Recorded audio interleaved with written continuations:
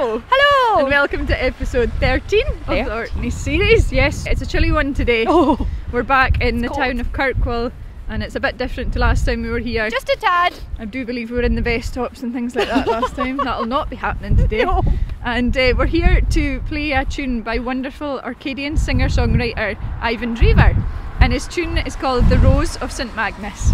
So behind us is actually the beautiful St Magnus Cathedral, and there is so much information that we could tell you, but we're just gonna give you some little snippets of information that we like, and yeah, leave the rest up to you guys to go away and research.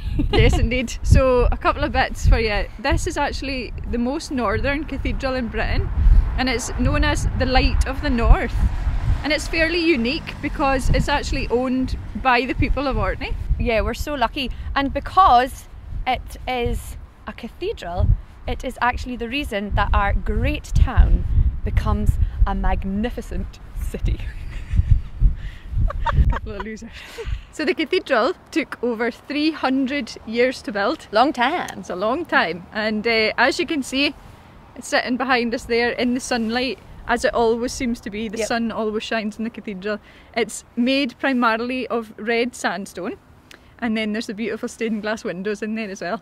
As well as our beautiful cathedral here in Orkney, there was actually a further 10 churches dedicated to Magnus in Norway, another cathedral in Kirkwall in the Faroes, which sadly is now in ruins, and then on top of this, 7 more churches in Iceland and 5 more in Shetland. So it actually shows you the sheer reach that Magnus had and how important he was back then, but also still is to this day. Work began on the cathedral in 1137, and it was commissioned by Earl Ronald in honour of his uncle Magnus. So Magnus actually shared the earldom of Orkney with his cousin Håkon. However, Håkon was actually a really kind of nasty and very greedy and jealous person, and he didn't want to share the earldom with Magnus. So to avoid civil war in Orkney, Magnus decided to become a martyr, and he sacrificed himself on the island of Igelsea. And this whole story is actually it's sad, it's a bit gruesome, but it's also a really good read, and it tells you a lot about the history of Orkney and St Magnus. And it can be found in a fantastic book called The Orkney Inga Saga. Shall we take a look inside?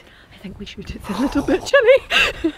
So in 1919, the bones of St Magnus were found here in this pillar, and they remain there to this day. But the box that they were found in now lives across at the Orkney Museum, so that's worth a look if you get up here too. So for the 850th anniversary of this beautiful building, the stained glass was commissioned for this amazing window behind us, which is known as the West Window. Now, this was back in 1987, and it was designed by a wonderful person called Creer McCartney, and they made the design so unique to the cathedral and to Orkney. Within the pictures, or within the stained glass, there's loads of different stories. You can see lots of our industry with our fishing and our farming. The flare of Flota is also the big orange colours there, but it also is for the Ring of Brodgar. There's so many, and one very important for St Magnus. He died when an axe hit his head, and that is the very top one in the window, but it also has a picture of a dove as a symbol of hope. So it is a very, very beautiful window indeed. So there's many more things depicted in the window, but we don't have time to go through them all, so you'll just have to come and see for yourself. The window was actually unveiled by the Queen, and it was funded by a lot of local businesses, schools, lots of people getting involved in paying for the window. The wonderful Ivan Drever was commissioned to write a tune to commemorate the event. And that tune is The Rose of St Magnus. So, as well as playing this for you, we actually have a wee surprise. We're going to be joined by a very special guest who we're pretty sure most of you are going to recognise. There she is! is, of course, the wonderful Jennifer Austin. Now, we try and have links with the band, getting people in to play with us and speak to us, and Jen's link, obviously, is she played with us for a number of years in the band, but she also has a link with the cathedral.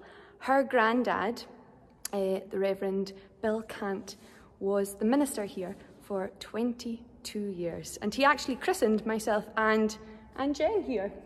I heard that you screamed the place down. And for every day since 20.